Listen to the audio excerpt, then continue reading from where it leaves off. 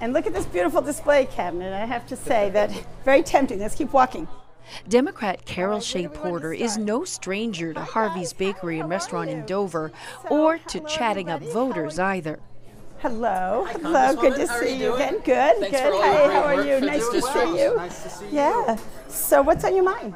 This marks her 6th campaign to represent New Hampshire's 1st Congressional District. She hopes to regain the seat she held for 2 terms in 2007, lost, won back, and lost again.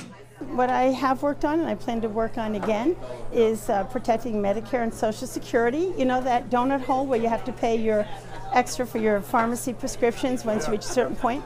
Well, I was the one who led the way to put in the legislation to close that gap. Still pushing to keep commitments to veterans and our troops. Fine. How are you? I'm Carol Shea-Porter. I'm glad to see you.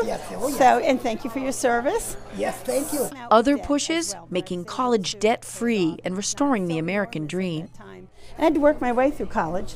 And I worked in factories, and I worked as a chambermaid. I worked in all kinds of fun jobs, but I was able to do that and then pay my loans back as well.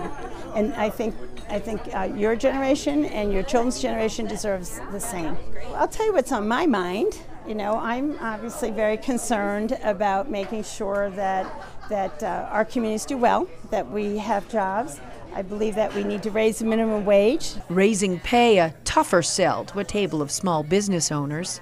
I think it's really challenging for small businesses and very challenging for men and women to get wages that support their families and to get educated. Increasing taxes that Hillary does? I do not believe in increasing taxes on the middle class, and I know that Hillary Clinton says not on the middle class also. Really what this is all about is for the rest of us. That's been my slogan all along, running for the rest of us. With Carol Shea-Porter in Dover, Jennifer Crompton, WMUR News 9.